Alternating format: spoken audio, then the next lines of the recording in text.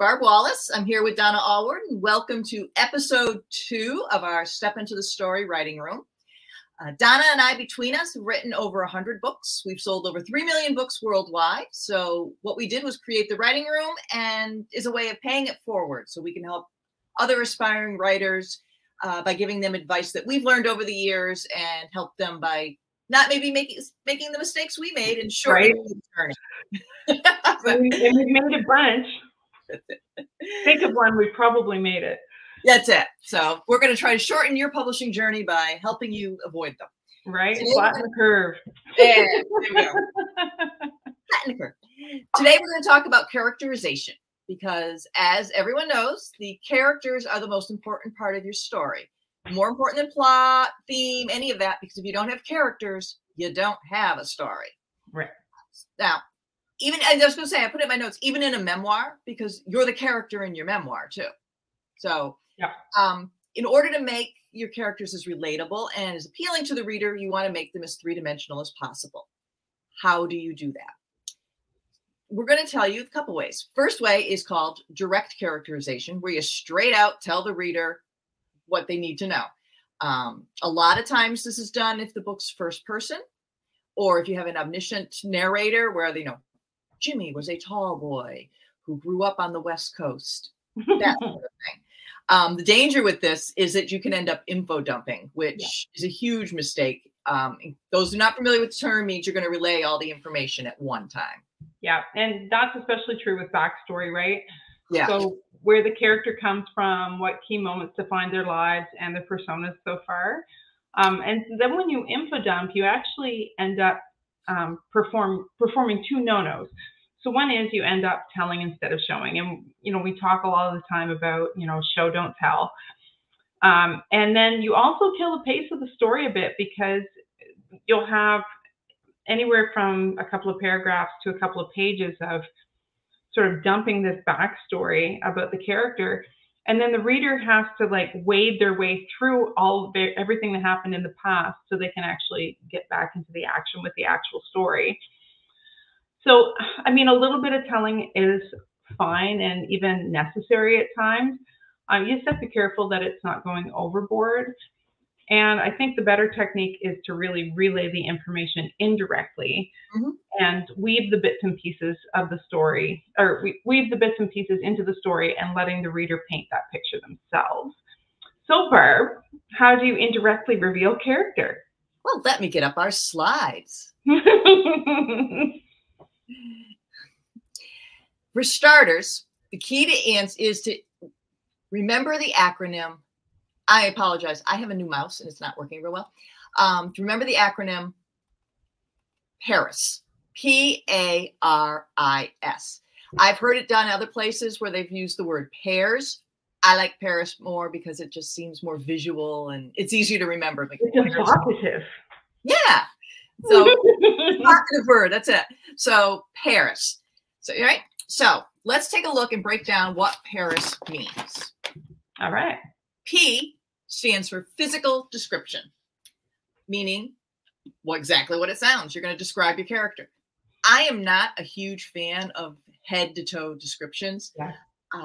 There are authors who do a really great job at it, so I'm not going to say don't ever do it. There are people who can go into minute detail and make it sound fascinating. Yeah. Personally, I'm not that good at it, so what I like to do is hit on a handful of attributes and find the ones that match the character's personality. Like an example is in the book I'm in, the book I'm working on, they describe someone as a giant teddy bear of a man. And I think you kind of get the image of what that is, a big guy who's squishy and soft. Yeah. A better example, I took this from Charles Dickens because he's one of the greatest. So look, let's just listen to what he does for description. The cold within him froze his features, nipped his pointed nose, shriveled his cheek, stiffened his gait, made his eyes red, his thin lips blue, and spoke out shrewdly in his grating voice. Right? Notice that he never says anything about how high his height, his eye color, his hair, his body shape, just a little bit of the body shape. But yeah. Notice that he doesn't get into details. You know, you don't hear he's got broad shoulders or thin shoulders or whatever. But you knew I was describing Scrooge. And you knew what kind of man Scrooge was just from the choice words that he picked. Right. But P also stands for, screw the mouse, point of view. Right. When you're in your character's head, you want to describe things as they see them, or as the other characters would see them. Right. Different people notice different details depending on who they are and what their personality is. For example, a woman is going to notice details about a house better than a man will, or differently than a man will. An insecure woman will notice different details than a confident woman. Yeah.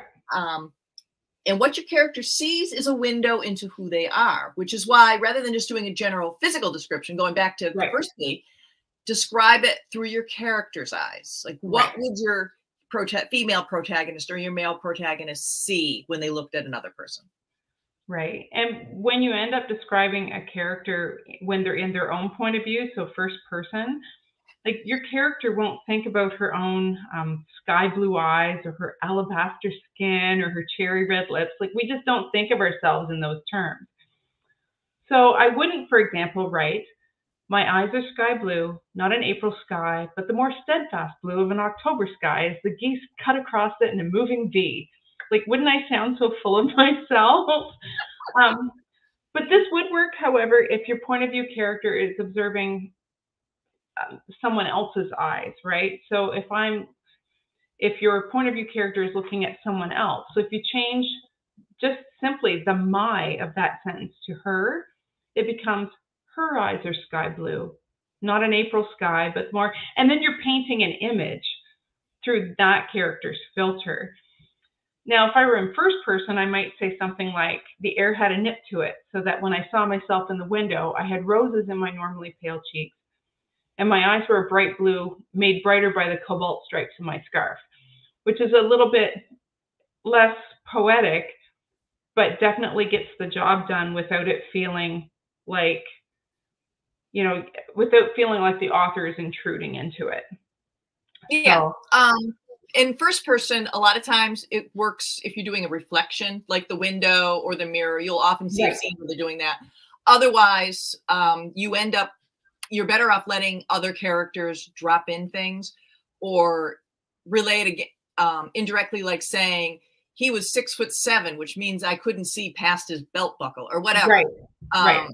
So that you build it in that way. Or, you know, if someone says something like say you're out for girls' night and one of the girls says, you know, oh my God, I really love your hair tonight. And then as the point of view character, you think, wow, I can't believe she said that, because I really consider like my hair more of a dirty brown than anything that's attractive. You know what I mean? Like it just filters through that point of view rather than telling a description. So yeah, and like I think it was a Joan where they said like, "Oh, I knew who you were. You look like your sister." And Joan immediately thinks, which was surprising because her sister was beautiful and she was short and squat.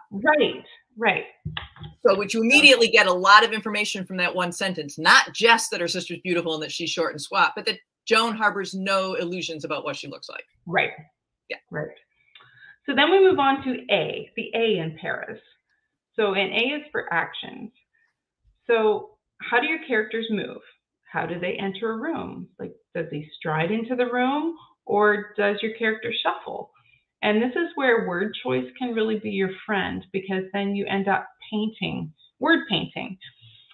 And so rather than, do you remember the scene in Dead Poets Society where he says, you know, he's not sad, and then one of the students goes, morose. Well, that kind of thing. But you have to be careful not to go too thesaurus crazy, because you want your word choices to be enhance and not distract. So, and also under the action heading is body language.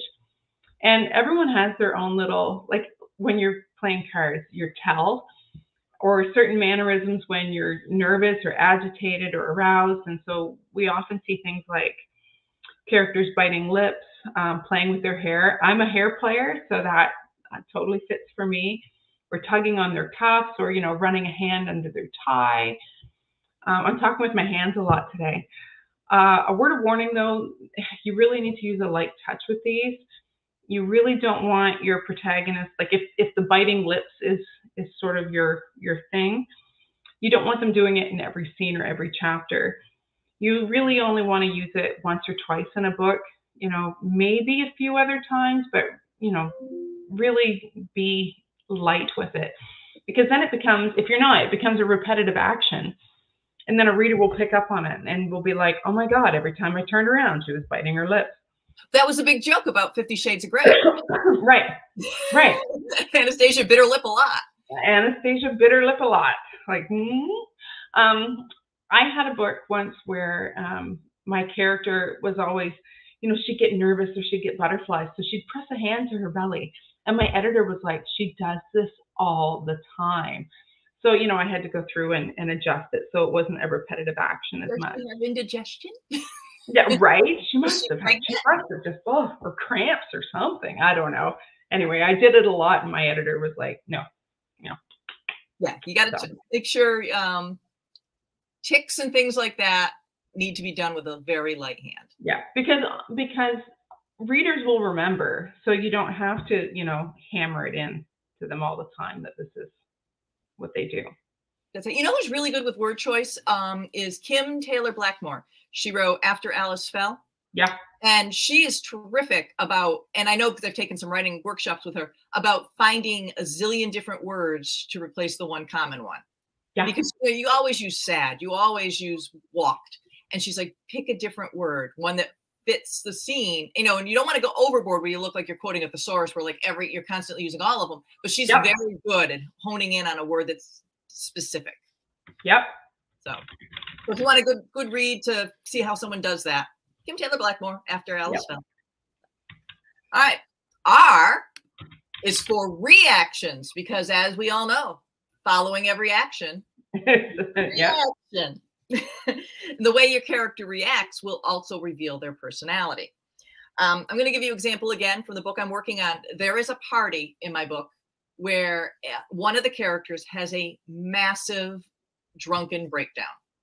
Yeah. I go into a long story, but she does. And all the other characters are there. And one character reacts by rushing to her rescue. One character reacts by getting mad at her because she's ruining his party. Right.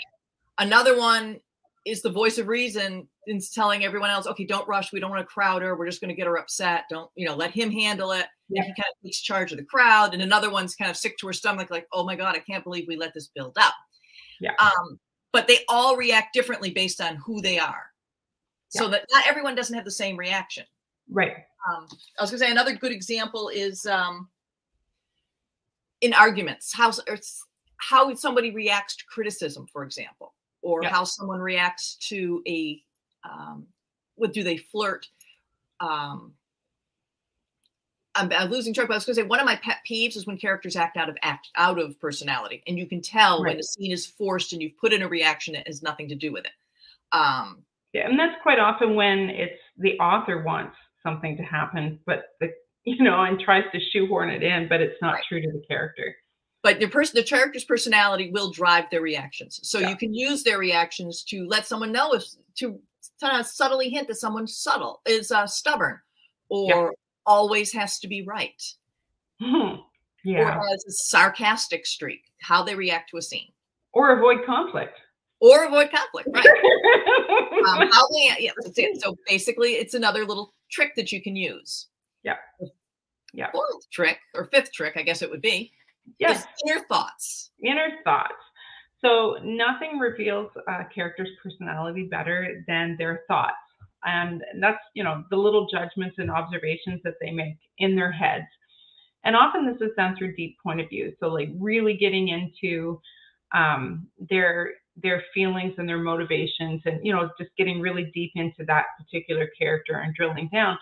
But it's not always. Sometimes, you can use subtext and little things that you don't have to say a lot for it to really, to really help get the character across. So here's an example, and Barb wrote this example, and it made me laugh. So the example is, are you going to the tailgate party on Friday? Mary Lou asked. I can't, Betty replied. I have to work. Watching Law and Order SVU with her mom counted as work, right? She'd rather endure an SVU marathon than hang out with Mary Lou and her plastic-faced friends. So just from those two sentences of thought, right? Like, you already know that she doesn't want to hang out with these people. She'd much rather watch TV with her mom. And she considers these people, you know, plastic-faced and fake. And so, you know, you don't have to say a lot for it to mean a lot. So you can tell a lot about a character by what's in their head. And it's a great way also to get your reader to relate to your character. And, you know, there's times, I know the book I just finished, there were times when I found myself nodding, like with agreement, or if you have a villain or your character goes through something awful and it's traumatic, you know, you kind of feel that same horror. So it's really, I would say that internal dialogue or inner thoughts is really how we really get to know a character. Yeah. One of the things I was thinking is, and I've seen tricks in it, where the character's thoughts reflect like their career or their chosen occupation as well. And it goes back again to the point of view thing, where they're like, for example, you have a photographer, they're going to be very visual, and the way they think are going to be thinking in terms of pictures and colors and images, versus say a musician who's going to think very audibly and you know, and make like, your voice was grating, you know, or I don't want to listen to her screech, you know, those. Right. So, but they're going to think the way their occupation or their personality or their person is going to be. Right. Yeah. All right. Which brings us to number 2S. Number S. I know. We usually number stuff, so that was just really cute. Yes, it brings us to S in Paris. Speech. And I use this as an example. My sister-in-law, a lovely woman. I don't want to say that she's not. She's a professional artist. And going back to the whole visual thing, she speaks like an artist. Her voice got this lyrical cadence when you listen to her. She doesn't, I talk very straightforward like a Yankee northerner. She kind of sings songs, and she doesn't see green vegetables. She sees, oh, did you see these beautiful herbs? And the voice just rolls off her tongue. You can use someone's speech patterns to relay a lot of information. Like if you heard my sister-in-law speak, you would know that she lives in kind of a hippy-dippy town and that she is a painter. Like you would just know listening to her. You wouldn't have to think too hard about when she said, I'm an artist. You'd be like, of course you are. Yeah. Whereas like if you heard my husband speak, you would know within maybe 10 minutes that he's a numbers guy and everything's black and white. So like I said, you can use the way a person talks. You can use slang. You can use foreign phrases, although I would be careful with that because most people don't use foreign phrases when they speak unless it's truly, truly like English is a second language. I just finished Clark and Division by Naomi Hirahara. She dropped Japanese phrases in frequently, and it's because her characters spoke English as a second language. Yeah. And she was using it to convey the culture more than anything. Yeah. And her parents spoke Japanese. So it was a great way to do it. Maybe they use a lot of big words and they misuse them. You know, trying to show off acting. Malapropisms, those are fun. Yeah. And, you know, that's a good malaprop. There you go. I wouldn't have used the right word, but I was just talking about that with someone the other day that they were talking about. She said, you want to pay attention to how you're conceived. And she meant perceived. Right. And we're like, I don't think that's what you meant. So, but you could have a character misusing words, or they could give everyone a nickname, you know, hey, bud, or they could drop F-bombs all the time. Yeah. That reminds me of in The Princess Bride, where it's like, that word, I do not think it means what you think it means. Right? A good example is if you ever watched NCIS when they had Ziva on, she would use malapropism. Yes, all the time. And it was totally part of her character. And Tony would always give her crap for it. Exactly. And it was it became kind of it became part of their sort of their rhythm with each other. Exactly. Right. But a word of caution, again, it's like ticks. You do not want to use it a ton. You want to sprinkle it through. You know, the rule of 3 or 4 is probably a good way to look at it. Like drop 1 or 2 in, and you know, drop 1 and act in. Yeah. That's just enough to get the point across. Yeah. Yeah. And so S also stands for setting. And so there's 2 ways that setting can help reveal characters. So you can either have the surroundings match the personality, or you can do the opposite and take your character and make them like a fish out of water and drop them into a setting and a contrasting environment, and then watch them react. And then how well they adapt or how they fail to adapt will reveal a lot about their character. So the example I picked for this, and just because I've been reading it lately, but in Shirley Jump's Rescue Bay series, Greta, who is the grandma, she's a bourbon-swilling, smart-mouthed octogenarian in the Golden Years retirement home. And she's such a part of the scenery that it absolutely helps reveal who she is. And she's really a hoot. But if you took Greta and you put her in another setting, like let's put her in Manhattan, she'd react really differently. And, you know, perhaps she'd be less worried about the intentions of Harold Twohig and more concerned with the traffic and the people and how a person can't hear themselves think in the city. And you know, she would be a very different person in that setting. So, you know, you can use that to either mirror or contrast, I guess, and help reveal your character. Yeah. I was thinking about it in terms of like dropping if you have a very sparse setting for whatever, you know, you're in a warehouse or wherever, yeah. And the person that comes in is wearing fur and high heels, that's going to say a lot about who she is, that she showed up at a warehouse in fur and high heels and pulling a full cane type of thing.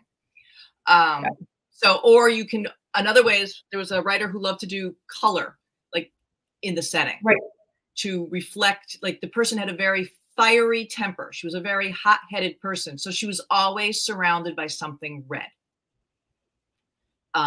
You know, it was subtle, but it reminded you, you know, she was sitting in a red chair or standing in front of a red velvet curtain. And, which was better than having the red hair, Irish fiery temper. They never said she had a fiery temper. She just was always in some area where it was either really hot or really red, and it was bright red. So it would always come across. It was like subtextual, but still brought in so that it creates that atmosphere, right? Yep. Now, so that's Paris, Paris. Obviously, we just did broad strokes. We could do an entire workshop on each letter, 2 workshops for P and S. And we'd be glad to do it. Maybe that's something, if you want to see it, we'll do it in 2023. There is plenty more to cover on all of this. So we'd be glad to do it. In the meantime, I do have 3 books that I would recommend. And I don't know if Donna has any more, but I was going to recommend Writing Unforgettable Characters by James Scott Bell, Character and Viewpoint by Orson Scott Card, and Writing Compelling Fiction by our friend Shirley Jump. Those 3, they will give you a handle on doing a lot of showing versus telling. I have heard there's also a book by Janice Hardy called Show Not Tell that's supposed to be pretty good. I've never read it, so I can't say one way or the other, but any kind of book that tells you how to show, not tell, will give you these tips. I think too, as we were talking, I thought of, and we were talking about word choice and just varying it up. And so I was thinking any of the thesauruses, by Angela Ackerman, but like the emotional thesaurus, and I know there's a bunch of other ones, but any of that series can really help you sort of thumb through and make sure that you're using a word that is appropriate to the situation, but varies it up so you're not always using the same word to describe things or whatever. So I think I would recommend that. Okay. Oh, you know what I would recommend that I totally forgot about? It's called the Describer's Dictionary, which examples from literature on one side and then gives you words to use on the other. But it's a great, it's fantastic. I think I have it in my office somewhere, but it's a great way to read how other people used description to reveal people's characters, especially for physical description. It's fantastic for that, or for setting. It uses those 2. It's a great resource. So it's called the Descriptor's Dictionary. Yep. And then I guess another one would be Verbalize or Activate by Damon Suede. Oh yeah, so it works the same way. So any of those. Yeah, there you go. Would be recommended. So I guess that kind of wraps it up for this month's writing room. It does. So to our viewers, if you like what you saw, please subscribe to our Step Into the Story on YouTube so you don't miss any of our other broadcasts as well. So we have reviews and we have fun interviews. We do our deep dive into a book every month. So please follow us there. And then if you haven't already, join our Facebook community, which is at www.facebook.com/groups/stepintothestory. And I think our next one is on November 15th. Is that right, Barb? When we're doing a deep dive into Kelly Rimmer's The German Wife. And all the links that Donna just listed, you can also, if you go to our website, which is stepintothestorybooks.com, you can click on the links there and go directly. Yep, absolutely. All right. All right, thank you. We'll be back next month after Kelly Rimmer with another writing room. I think we're going to have a couple more before the end of the year. If you have anything specific you'd like us to address, please drop us a line at any of our sites, and we'll be glad to hear what you have to say, and hopefully we can accommodate you. Yeah. All right. Sounds good. Thanks very much. Have a great day.